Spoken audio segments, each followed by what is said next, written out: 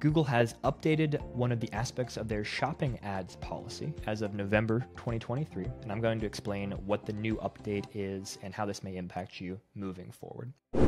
So this is specifically for shopping ads and free listings that are managed through Google Merchant Center. So this is on the shopping side of things. This is something that pertains to e-commerce sites that are using shopping ads, although it could impact them even if they're not using shopping ads, and I'll explain how it could impact them on the text ad side of things as well.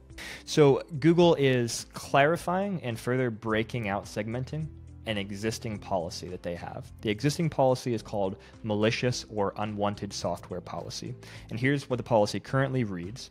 It's kind of one heading of malicious or unwanted software, and it doesn't want you advertising your website if you have what they define as malicious software or malware, or if you have what they define as unwanted software, or if your site is compromised. And what they're doing in this update is they're breaking this out into 3 specific policy subsections. So first of all, malicious software. They are narrowing the scope of what they mean by this. And this one word here I think is very important: intentional distribution. So essentially they're saying, hey, if we flag you for malicious software, we are saying that you are intentionally, either through your website or in a website that you link to, providing malicious software or malware that is going to harm users who are clicking through Google listings to reach your website, and therefore they are suspending you for that, and they are saying that that is an egregious violation. Now that's super serious. It doesn't mean that it's necessarily something you can't come back from. You know, if you can prove to Google that you weren't intentionally providing malicious software on your website, but it's a problem and not something that you want to be flagged for. Then they are distinguishing between malicious software and compromised sites. So with compromised sites, they're kind of saying this is more on the unintentional side of things. So they're saying that someone may have hacked in and compromised your website and manipulated your code or installed things on there without your knowledge. And that's still a problem because that can still negatively impact consumers who are clicking through Google listings to your website. And so you're going to get suspended for that.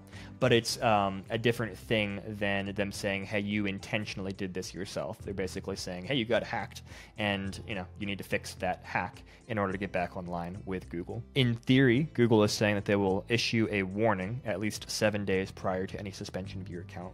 Now we'll see if that actually happens, because Google sometimes says that they'll give you a warning and they don't. So we'll see where that goes. And then lastly, Google is breaking out unwanted software into a separate category.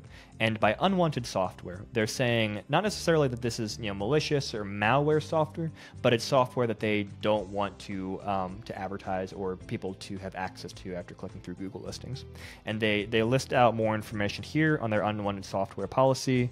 It's things like deceptive software, things that trick people into installing it or piggyback on installing other things, things that are snooping on behavior. There's a bunch of different things like that. So if you're in the software business, definitely read through this to understand what Google views as unwanted, because they won't let you have that on your website if you want to advertise with Google. So all in all, this is not a massive change. It is a nice, I think, helpful clarification, and it will help clarify if you get flagged for any one of these things. It'll give you a little more insight into what Google thinks the problem is than currently under the kind of the old paradigm where Google's lumping things together. So I hope that's helpful. If you would like more updates about Google Ads policy and everything else digital advertising, tap the subscribe button and check out some of the other videos that we'll put on the screen here. Until next time, take care.